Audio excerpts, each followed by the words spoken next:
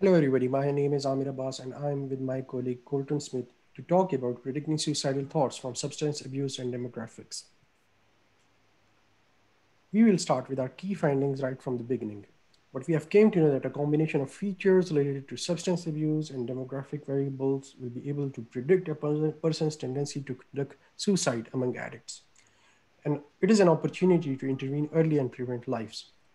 According to World Health Organization, suicide is the third leading cause of death among individuals between age 15 to 24. Therefore, it's a very important that we intervene early. With this background, I have to say that suicidal attempts represent one of the most important reasons why patients present to psychiatric emergencies. Recent decade has shown a rise in suicidal behavior. Substance abuse increases psychological distress and therefore reduces a person's coping strategies and decreases resilience. There have been extensive research showing a close relationship between suicidal behavior and use of alcohol and other illicit drugs. Though substance abuse and alcohol intake is an important risk factor for attempting for suicidal ideation, the precise mechanism of substance abuse that makes a person to induce suicidal ideation is needed to be explored.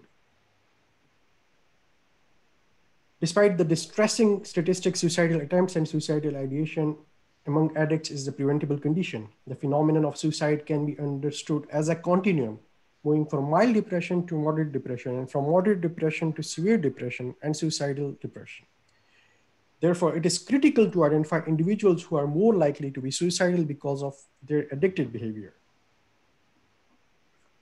The goal of our project is to assess how substance use and demographic conditions are related to suicidal thoughts. We want to identify individuals who are most likely to have suicidal thoughts, given their information on the variables that include substance use and some of their demographic variables. The goal of our project was to use different classifiers and use machine learning algorithms to assess the classification performance with holistic metric approach. The data set which we chose for this analysis was from National Survey on Drug Use and Health. The information in this data set was composed of substance use and mental health issues across the population of the United States of America. The data set chosen for this project comes from 2019 National Survey. Some features which are present within this data set include tobacco, alcohol, marijuana uses, hallucinogens, pain relievers, and tranquilizers. We also have demographic attributes that include marital status, education, employment, health insurance, and income. The main outcome of interest was mental distress in the form of suicidal thoughts. As I told you that the main outcome of interest is in the suicidal thoughts. And as you can see that this is showing, this correlation matrix is showing how other variables are related to suicide or correlated with suicidal thoughts. I'm not going to go into the details of them, all of these numbers, but you can see that most of the variables have some level of correlation.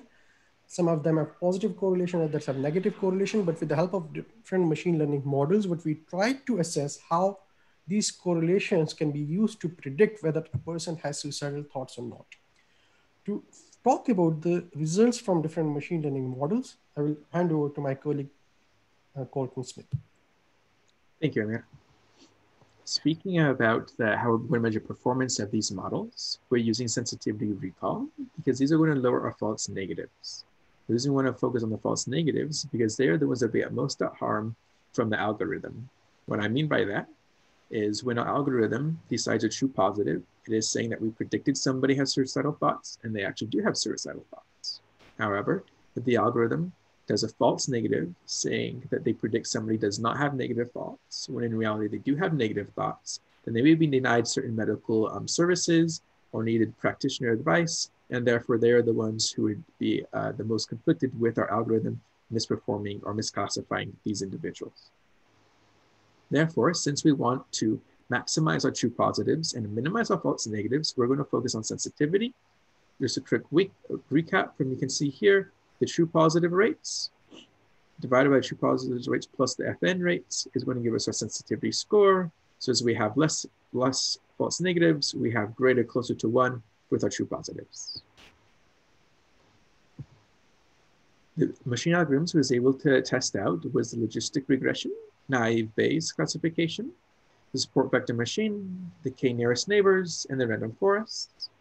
The k and n and the random forests are both colored because they're the ones who gave us the best recall performance out of the other three.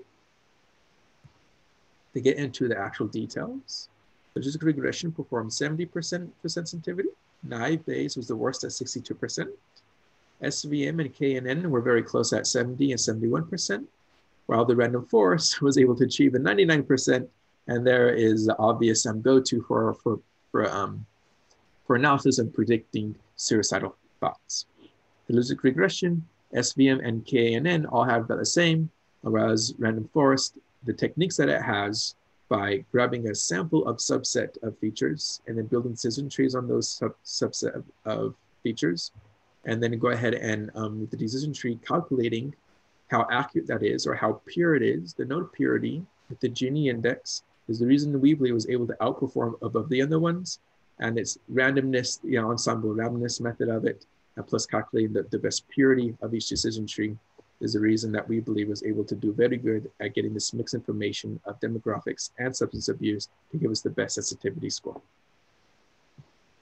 Continuing on what features were actually important for the random forest, we have outlined on the x-axis the number of features, and on the y-axis the sensitivity rate. As we can see, there's a positive correlation. As we increase the number of features, we also increase in the sensitivity of a random forest. This gives us the bottom-up line that we need to have, that the features that we have subset are actually all very important in lowering our sensitivity rate, or giving us the best sensitivity rate and lowering our false negatives. This table just gives us the exact numbers where we have the number of features, and then with the number of features, how actually the sensitivity is, and we have this steady, consistent pace. At 13 features, we get above 90, or at 18, we get very close to 99, almost 100%. Now, these are the important features from the random forest. Again, it is measuring the random. What do we mean by important features? It means that these are the features that most often gave the highest Gini index, maximized the purest node of each random decision tree in the ensemble random forests. Therefore, we can see that the family income, age, overall health, alcohol intake, race, education, number of days used marijuana, and employment status are the ranking of the most important. And this is also, if we notice, it is a mix of substance abuse plus demographic information. With these mix and the randomness ensembling of the mix of these variables, including about half demographic and half the substance abuses, this is showing to prove to be a very good classifier at being able to classify those with suicidal thoughts. And it's definitely something that we're very happy of, and we're glad to be able to give and to help medical practitioners use this information to help in their analysis of helping mitigate those who are having suicidal thoughts. To explain the more importance of what this conclusion means for the medical team, I'll go ahead and turn it over to Amir. So talking about the model, we have a model which is random forest model, and on the basis of that, we can predict individuals among addicts who may have suicidal thoughts.